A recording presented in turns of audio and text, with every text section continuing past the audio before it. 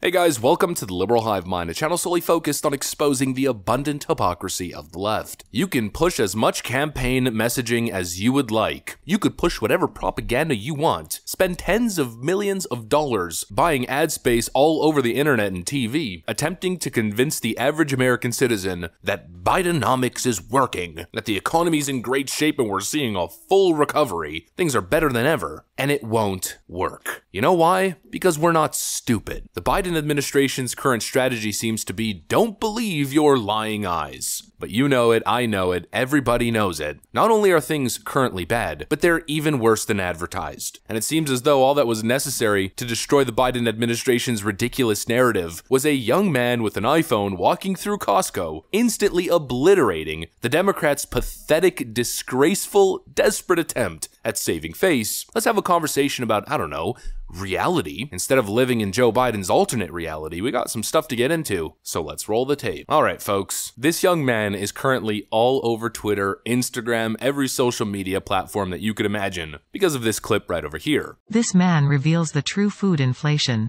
by comparing prices with the price tags on photos he took a year ago. So I'm walking around Costco here and I'm noticing these prices. For example, these Madras lentils, $15.99. I bought those a year ago for $6.99. I keep getting told that we got, 6-7% inflation. You gotta be kidding me. Let's look at what else we got going on here. We literally bought this chicken broth, $5.69, 2 months ago.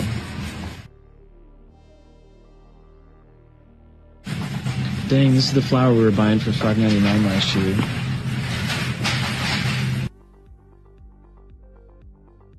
The government has its own math that they manipulate in a dodgy way. Is this a scientific experiment? No, of course not, but it surely does put things really into perspective. Those are price differences over a 12-month period. It's absolutely shocking to see the before and after. Some products experiencing a price increase of 100% in 12 months. And we're not talking about luxury goods or assets, speculative investments that increase in value due to limited supply and increased demand. We're talking about everyday necessities. And that right there is the conversation that we need to be having, because Joe Biden is trying to take credit as if he's lowered inflation. He's done such a great job. Yet over the last 12 months of his administration, life has become unaffordable for your average working class and middle class individuals and families. The argument is that things aren't actually that bad. Things are doing great. The problem isn't Joe Biden's performance. No, it's just your perception. Your perception is skewed, Joe Biden has said multiple times. It's not a direct quote, it's an indirect quote. I'm paraphrasing him, but that's essentially been the Democrat messaging. We've covered it over the last really year and a half. That actually the economy's doing great and that things are great for your average person. The problem is that after the pandemic, people just have an inability to be happy or think positive. The notion is absurd, and everybody knows it. We don't need fancy economic data and whatever manipulated data the Biden administration is pushing. We don't need that because every single week we go to the damn grocery store. Every single week we go to the gas pump and fill up our cars. We don't need to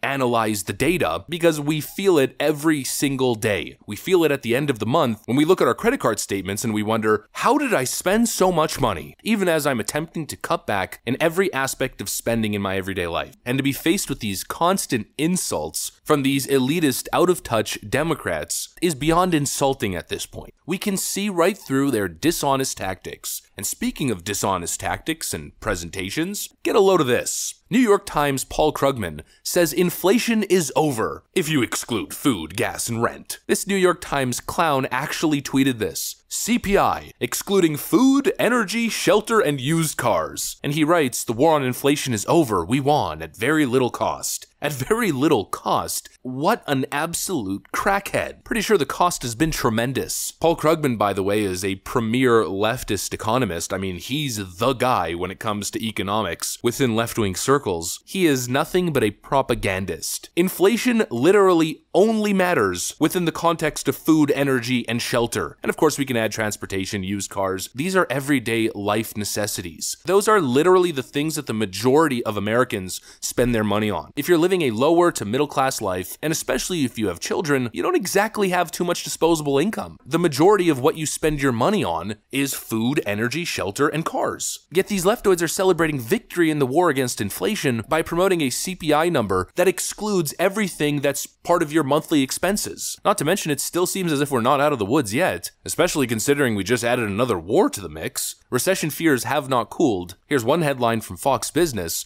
New data reveals a crash not seen since the Great Depression could hit in 2024. Here's another piece from Bloomberg. Quote, we expect recession in the US in Q1 of 2024, chief strategist of US investment strategy at BCA. And here's another report that was just released by Yahoo Finance. The Day Market Analysis, a potential economic downturn has been a topic of discussion among economists, analysts, and investors since the pandemic recovery began. But continued growth and resilient consumers have kept fears at bay.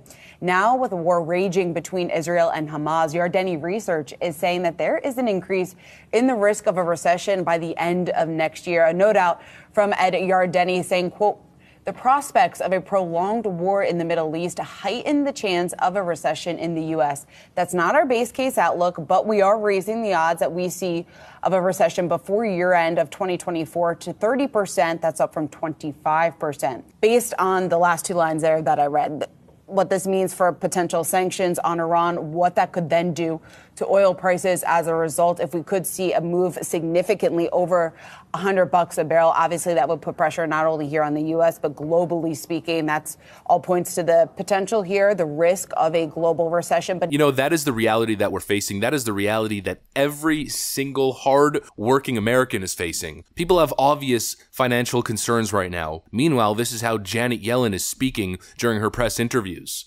Can America, can the West afford another war at this time? I think the answer is absolutely. America can certainly afford to stand with Israel and to support Israel's military needs. And we also can and must support Ukraine in its struggle against Russia. And look, the American economy is doing extremely well. Great priorities, right? Don't worry. The economy's doing so great, we could definitely afford another war. Meanwhile, you're suffering. Contrast is key, folks. That's why we're going to end this video with a little clip here, so we could continue to cement it and really put it into perspective. Guess what? Bidenomics is working. Bidenomics is working. Bidenomics is clearly working. Noah of the New Republic pointed out this week, Bidenomics tends to benefit Americans.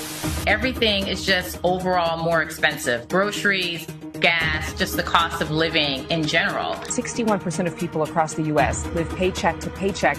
Are you nervous about the future? Yes, of course. I'm not making ends meet. I'm not making it. I'm setting my savings. I get paid tomorrow, and already my whole paycheck is spoken for. Would you be able to afford to stay? Oh no, not at all. I probably would have to move in with my kids or whatever. But no, not by myself, no.